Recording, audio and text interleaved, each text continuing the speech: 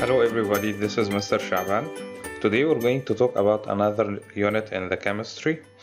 Our unit is called the nature of matter. We're going to study the states of matter. We're going to go through the solids, the liquids along with the gases. So the first thing we're going to take today is the comparison between solid, liquids and gases. As you can see, we're going to have different aspects to compare between the solids and liquids and gases. We're going to compare between them as per the distance, arrangement, movement, shape, volume, and intermolecular force. Let's start first with the solid. When it comes to the distance between the particles are very close to each other and we have no spaces between them. For the liquid, the distance is close, but still we have small spaces between the particles. While the gas, the particles are far apart from each other, so that's the distance. The arrangement, as you can see over here, the particles are well arranged in a fixed position. The particles are maintaining a certain shape. Over here, particles flow on top of each other, okay? That's due to the spaces between them, and as you can see, it takes whatever the shape of the container.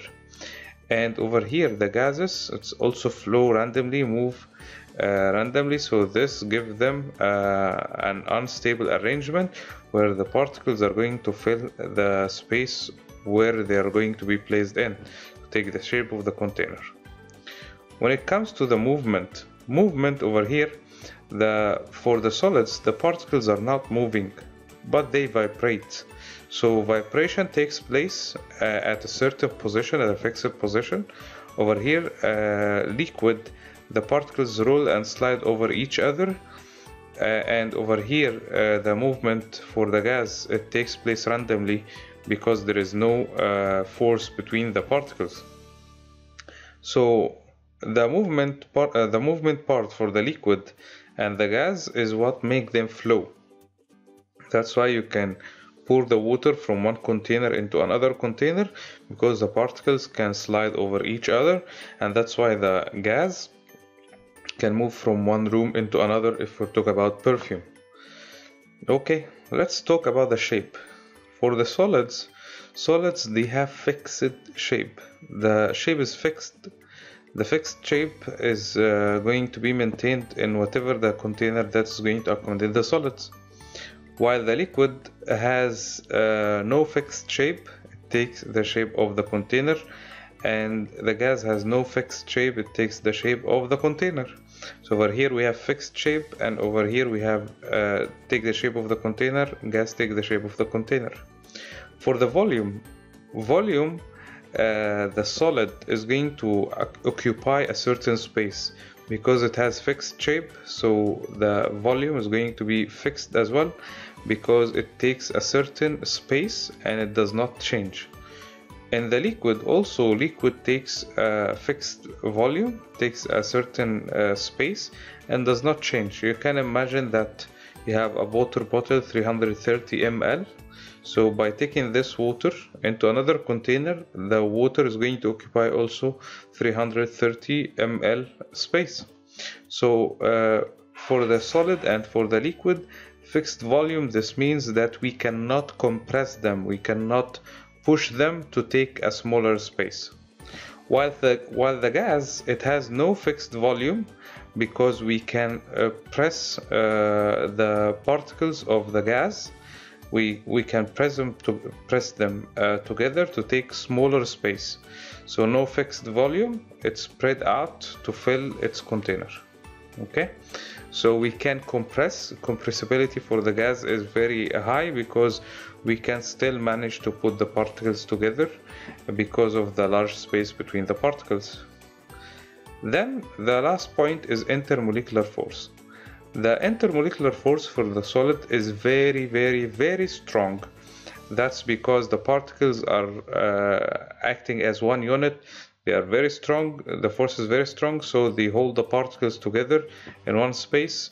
On the other hand, liquids, the force is strong, but not enough to keep the particles without moving. So it's strong, yes, but it's still weaker than the solid.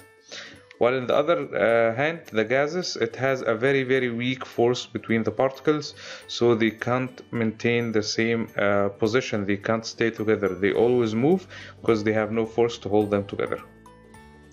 So this was the comparison between the solid, liquid, and gases.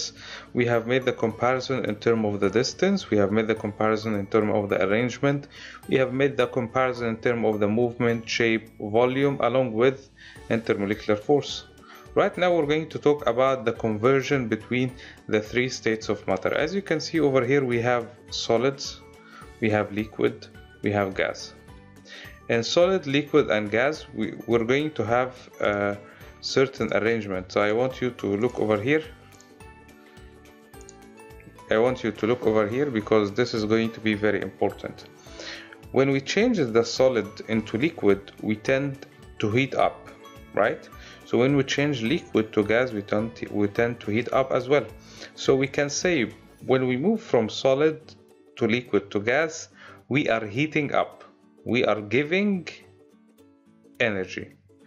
When we change back from gas to liquid, from liquid to solid, then we are cooling down. Cooling down means that we are taking the energy out of the gas to give less energy to change into liquid.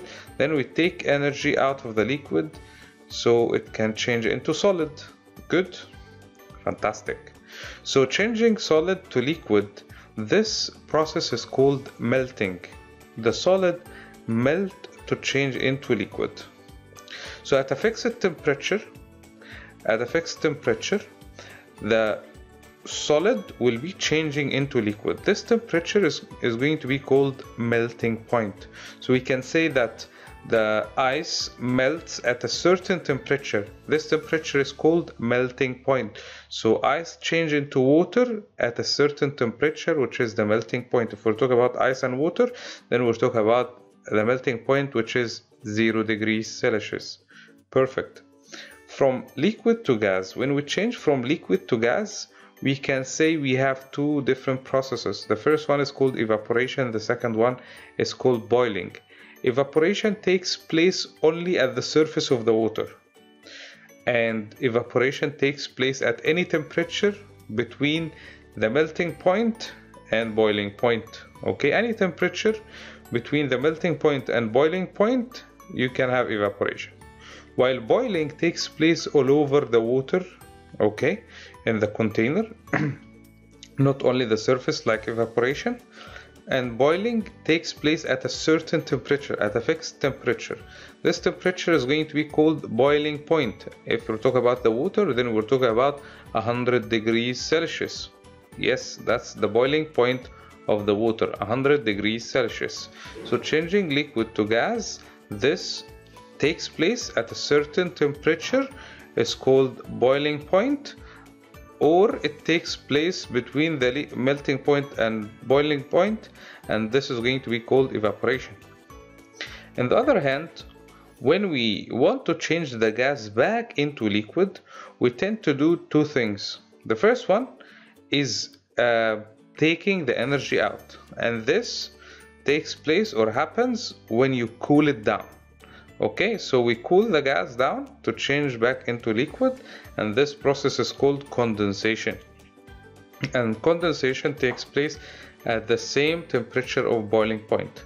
So we can say that boiling point is a temperature where the liquid changes into gas if we're heating, or the gas, or at the same temperature, this temperature, if you're cooling down, the gas will be changing back into liquid. And then from changing from liquid to solid, this takes place at a certain temperature as well, and this process called freezing, it takes place almost at the melting point.